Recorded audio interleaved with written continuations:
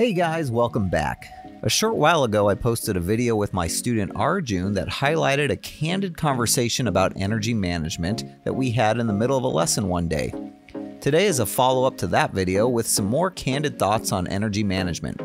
Here you'll see me with Brian taxiing back to the runway in the middle of some pattern practice, and I talk about how the throttle is what ultimately lets us add total energy into the plane, and the yoke, or more specifically the pitch, allows us to distribute that energy to either the airspeed or the altitude. So remember, the throttle controls the total amount of energy put into the plane. Yeah. When you don't want any more energy in the plane, you have to take the throttle out. When you're high and you're fast, that equals an excess of energy. You have too much. You need to get rid of it, and so you don't want to be putting any more into it. You want to stop it, right? Like, if you're filling a cup up and it starts overflowing, are you going to keep pouring water on it? No, you got to stop pouring the water before you can even try to get rid of what's already in there, right? So the throttle is you're pouring water into the cup. If you got too much water and it's overflowing, you got to take it off. You got to stop pouring water in it.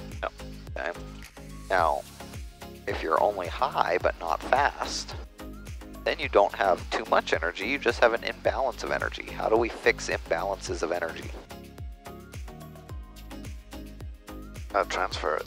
How do you transfer it? 6 Romeo Charlie, clear runway 2. Twin Oaks 24 Victor, departing 02 west, Twin Oaks. Give it the opposite. With pitch. With pitch, okay. This thing right here. This is how we control the transfer of energy, or how the energy is distributed in our plane. Okay, you want energy to go towards airspeed, you let this forward. You want energy to go towards altitude, you pull this back. Okay? Orlando traffic, Cessna So, 7713 Tango, we're on downwind for runway 32. If you have too much altitude but not too much airspeed, what are you going to do? Too much altitude but not enough airspeed. I'll push forward. Right, let it forward, right? Yeah.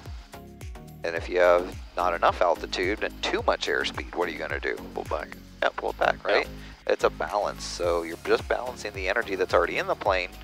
If you need more total energy, like let's say you are too low and too slow, you need more total energy. More power. Then you add the power, and that gives it more total energy. And again, you decide how that energy is distributed with your pitch, with your yoke here. Okay? Yeah. All right, move us up. Well, that's all for today, folks. Just a short little tidbit of knowledge that I hope you can find useful and apply to your own flying. Thanks for joining us today, and until next time, resume your own navigation.